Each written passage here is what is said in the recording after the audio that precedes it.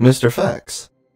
Dragons went by worms. In some of the ancient Germanic languages, they refer to the creatures as worms. The word dragon has etymological roots that supposedly relate to things like sight, see, or gaze.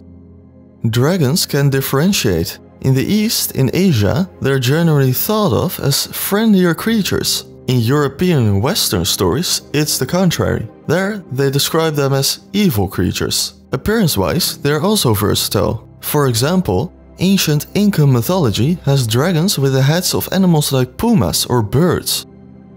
They treasure gold. Ancient Greek tales seem to have contributed massively to the idea of dragons eyeing and guarding their treasures at all costs.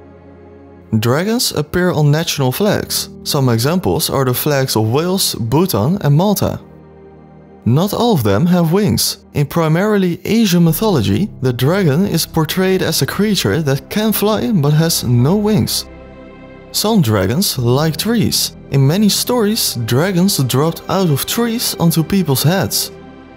China has a dragon boat festival. This event traces back more than 2000 years.